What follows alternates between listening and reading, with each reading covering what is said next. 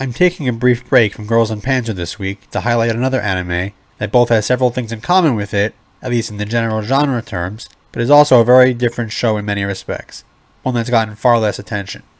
That show being Azur Lane, the animation. Now, before I talk about the show itself and why it was significantly better than what I expected, there are a couple of things to clear up front. While I enjoyed it and would term it pretty good overall, it's not particularly great. I'll touch on a couple reasons why later. Also, I am judging it as I did when I first watched it, on its own merits alone, not in comparison to the game's story, for instance. I know lots of fans of the game weren't huge fans of certain aspects of the story, or how some characters were portrayed, and having now played the game for nearly a year, I have a better understanding why. Though to be honest, I'm not super well versed in the game's story as of now.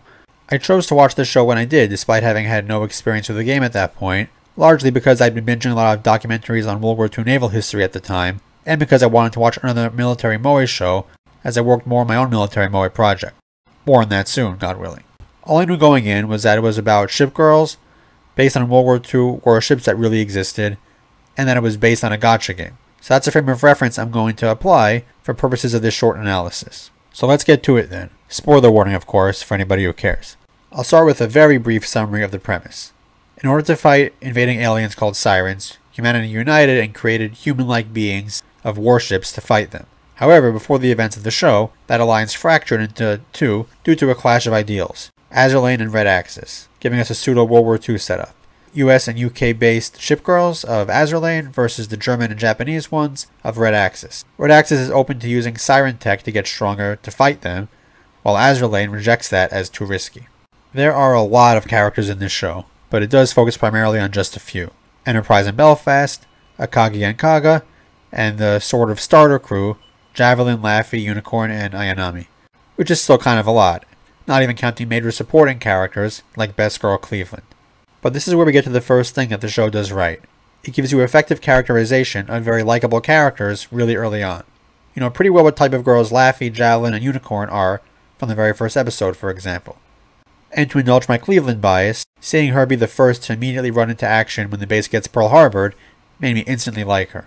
While most of the show's focus is on Azur Lane girls, it doesn't completely neglect the other side of the conflict, at least the Sakura Empire girls.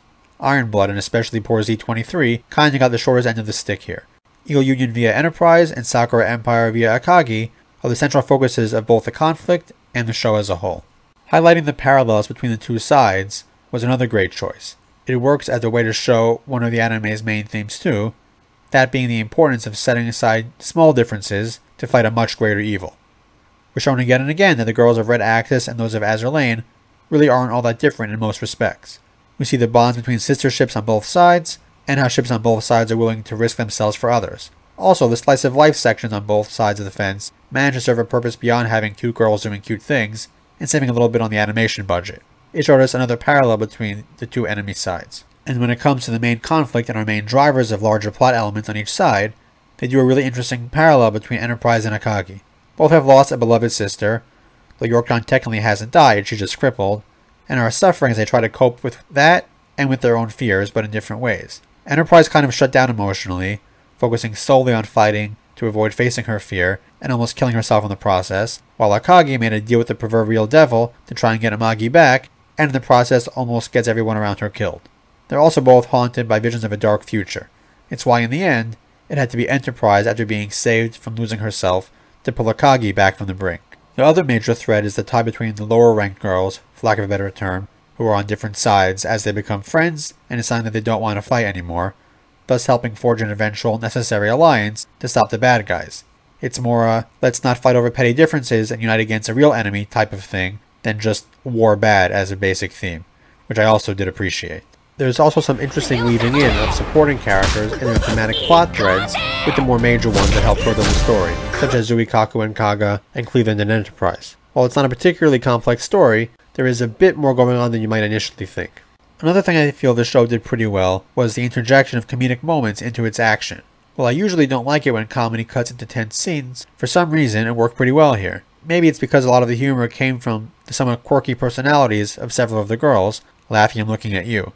The show's tone also isn't particularly dark, so that probably helped prevent the comedic moments from taking me out of things. Azur Lane, the animation, isn't doing anything particularly profound or groundbreaking here. But that's not really a negative. Trying to do something like that probably wouldn't have worked and it would have ended up a mess. But on the other side of the coin, it's also admirable that, considering this is basically an advertisement for a gacha game, that they didn't completely phone in the production. There is effort put into the story and characters, and while the animation showed its budgetary limits at times, when they want to put on a good show, the animation is great. This does want to be a real anime, and not only a glorified commercial, and I can respect that. There's also an excellent soundtrack which, as an awesome person on YouTube showed, can slot perfectly into scenes from the 2019 Midway movie. I'll leave links below in the description for you to check that out. This show both managed to not try too hard, while also putting in just enough effort to produce 12 entertaining episodes for what it is. And hey, it worked as an advertisement, since I've been an active player of the game from not long after I watched it. I may or may not be doing some farming in-game while I'm recording this video.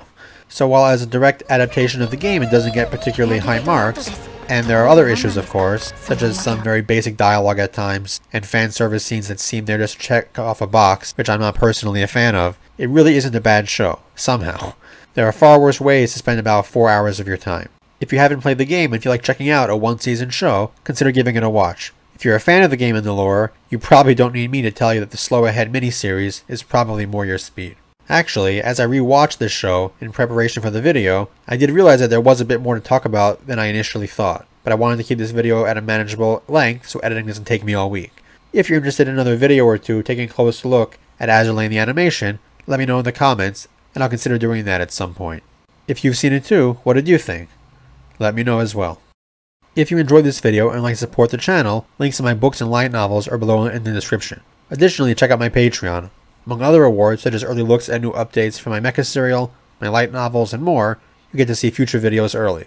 And of course, if you have any thoughts on this video, or other aspects of the show, or I guess Azur Lane in general, that you'd like me to talk about, definitely let me know in the comments section below. I'd love to hear what you think, and I do my best to read and respond to all of the comments. And don't forget to subscribe so you don't miss any future uploads. That's all for now, so until next time.